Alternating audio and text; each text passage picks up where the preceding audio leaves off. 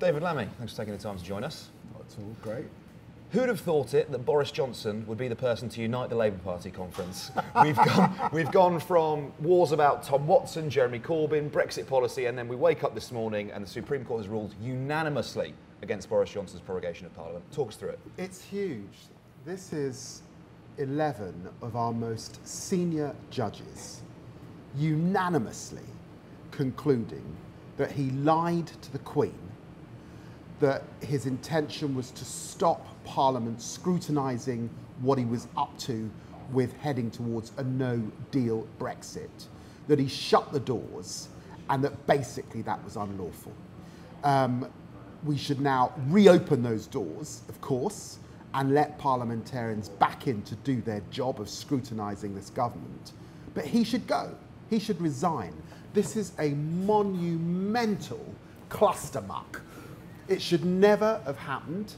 It's outrageous. You know, people have fought for years to get a sovereign parliament where you can hold the executive to account, and to try and shut that down is the behaviour of a dictator, and he should resign and go on that basis. Do you think he'll resign? I don't think he will. And I think that he is, you know, totally without any kind of moral code and integrity. And so I think he'll try and bludgeon through, but he is badly, badly wounded.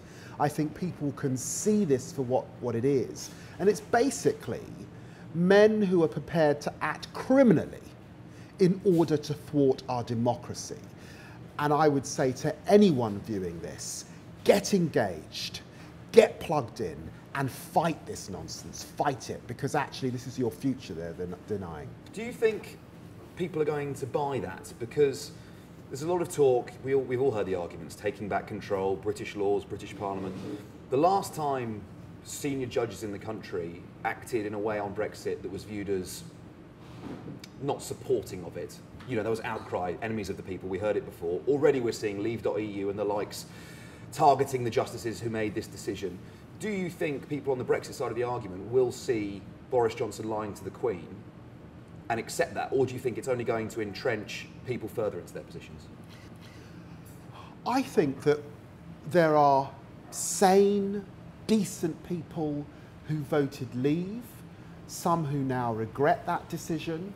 I think there are people who maintain that position, but that does not mean they support doing unconstitutional things and lying to a 94-year-old woman who served this country for so many years well.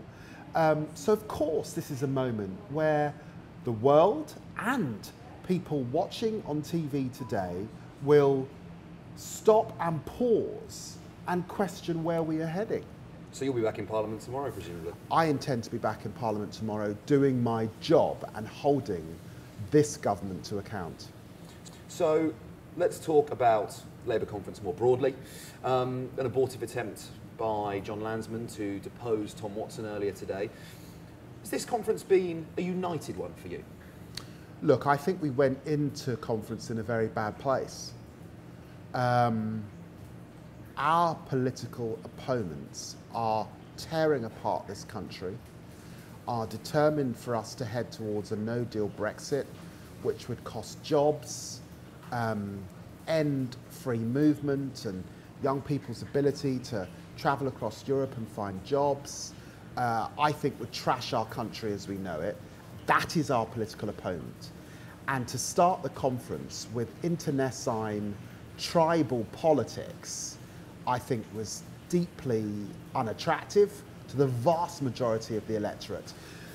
Any conference season is an opportunity for people to look in on party politics, because you're not living party politics day to day like you and I are.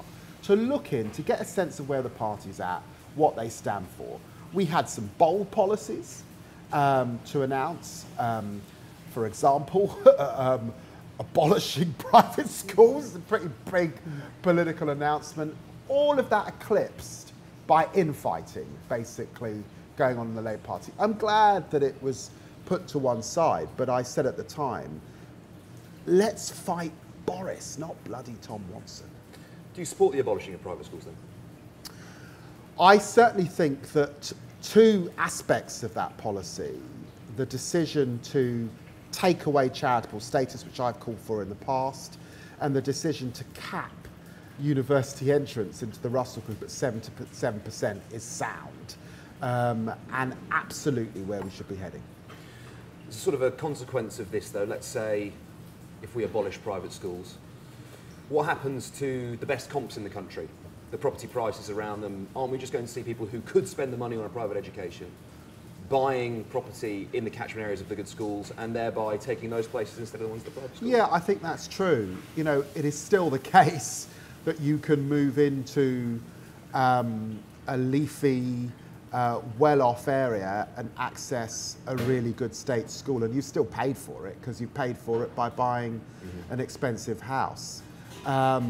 Nevertheless, you know, I have been raising now a huge injustice in relation to entry to Oxford and Cambridge, that it is absolutely the case that if you can tutor your child, send your child to a private school, it might not be bright actually, or certainly not more bright than someone in a tower block who's equally as intelligent, capable of going, your chances are much higher. That is unfair, and we've got to stop tinkering around with this sort of social mobility, little bits here and there, and basically plucking a few poor kids to be part of the middle class, and actually look far more profoundly at the biggest obstacle to progress. And the biggest obstacle to progress is the inherent unfairness of a private school and public school system that basically corners the best jobs and the best opportunities. And if you're serious about dealing with equality and inequality, that issue has to be addressed, and the Labour Party is doing it. Now, is this the whole story? I don't think it can be.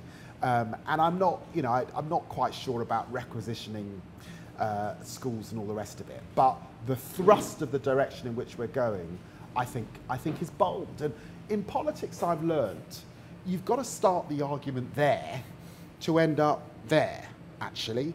And so there's a long way to play out between actually announcing a policy and then being able to implement the policy. A long, long way to get to. So I think it was one of those bold steps. The other big talking point of the conference has been the party's Brexit policy. I don't think it's necessarily one that you personally would like to see. You'd like to see the Labour Party in a much more full-throated Remain position. But could you explain what Labour's position is at the moment? Thanks a lot. I mean, look, I've campaigned hard to get a people's vote, a final say referendum, to allow the British people to check in again. Do you want whatever deal emerges, or do you want to remain? And finally, the Labour Party is united on that, and I'm pleased about that. Of course, I've been campaigning for it for the last 3.5 years. However, my position is I will absolutely campaign for us to remain within the European Union, and that is because the best deal for my constituents, for the country, for millions of people across this country, is the deal we have. And that is the deal within the European Union. Now, it's not a European Union where we won't be pressing for aspects of reform. Of course we will want a reformed European Union, but it's the best deal. And I don't think there is any deal that Jeremy Corbyn could strike that is better than the deal we have, and therefore I will be campaigning for Remain.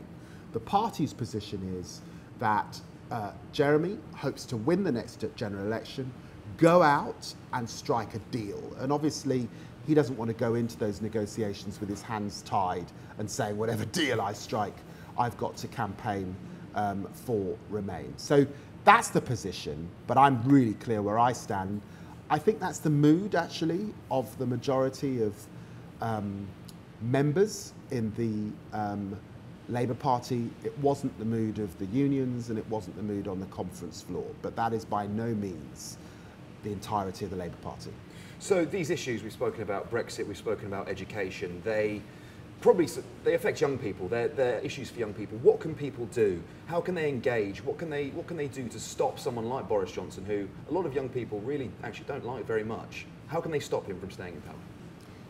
We're having this conversation on a huge constitutional moment in this country where the judges have played their part and acted. And I would say to any young voter, play your part, do your bit. And the starting point for doing your bit is voting. So register and treasure that register. And when the moment comes, act and vote against this nonsense.